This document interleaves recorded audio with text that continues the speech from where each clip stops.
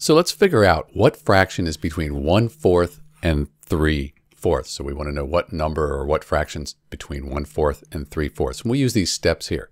First step is we find a common denominator, but we already have one, so we're done with that. We could probably reason this out, but let's go through and average the numerators so we can figure out what's going on here. So our numerators are 1 and 3. So let's average those.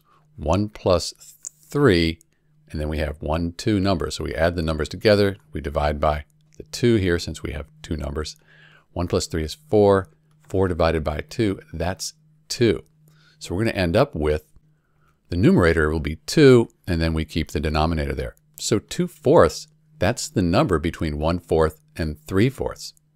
And you can reduce this down or simplify it further to 1/2. 2/4 and 1/2, they're the same thing. So we could say 1/2 is between 1/4 and 3/4. You could also think about this on a number line.